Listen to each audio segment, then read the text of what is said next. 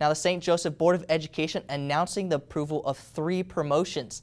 Shannon Nolte has been named Director of Student Services, replacing Dr. Robert Segrist, who is moving into the role of Assistant Superintendent of Business and Operations. Nolte joined the district in 2020 as the Director of Secondary Education.